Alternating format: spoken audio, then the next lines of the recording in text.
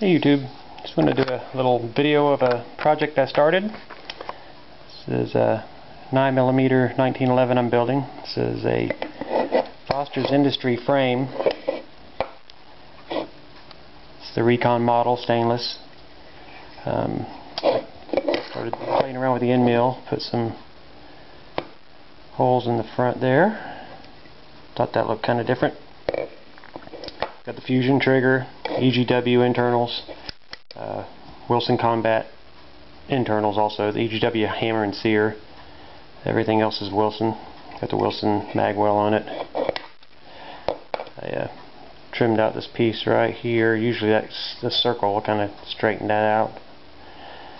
I like the way that looks. It's got an Ed Brown thumb safety on it. Extended mag release.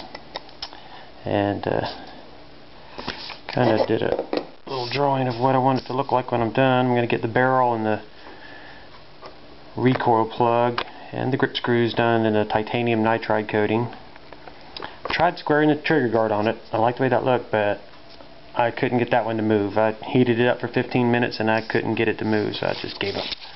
And then I'm going to also, I've got a accelerator red dot that I'm going to meld into the slide.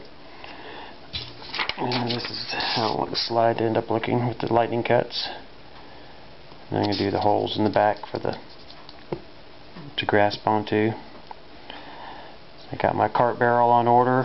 Got all my parts, just waiting on the cart barrel. I got to send it out, get the coating done on it, then fit everything, do the lightning cuts. The slide should be here this week, hopefully, from Caspian. Took them a couple weeks to make one. And then I got to do all the cuts and stuff on it.